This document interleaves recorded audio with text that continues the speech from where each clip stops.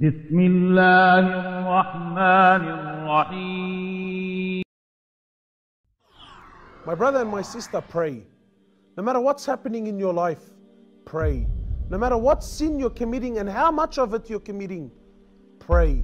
No excuses. Sister tells me, brother, I don't wear hijab. I tell you, pray. She tells me, look, my dress code is not the best. I tell you, pray. Brother, I drink alcohol. Pray.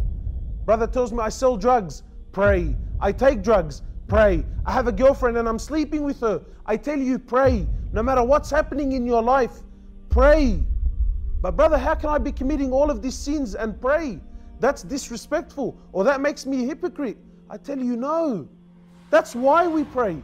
Because we're not perfect. We're sinners. We do wrong. Pray. Allah says the prayer will take you away from sin. Pray.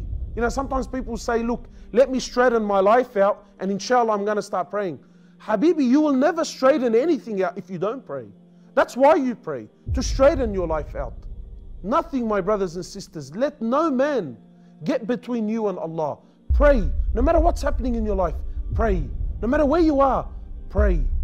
Sometimes people come to you and tell you, brother or sister, you're a hypocrite. Sister, you don't wear the hijab and you pray. Tell a sister, thank you very much. I'm a hypocrite. May Allah subhanahu wa ta'ala reward you. But my prayer is between me and Allah. No one else's business. The Prophet of Allah, he says the difference between us and them is the prayer.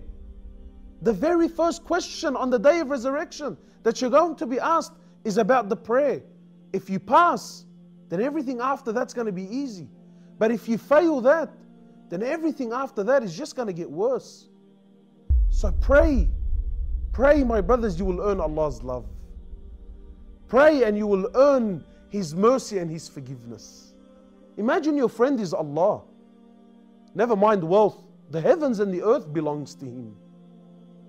You become an unstoppable force when Allah is on your side. So please, my brothers and sisters, no matter what's happening in your life, pray. Don't let anyone turn you away from Allah. When your forehead is on the floor, that's the closest you will ever be to Allah. Cry to Him, beg to Him, ask Allah for direction, and you will see happiness through prayer. We ask Allah subhanahu wa ta'ala to make us of those who establish their prayer and never leave it no matter what. Assalamu alaikum.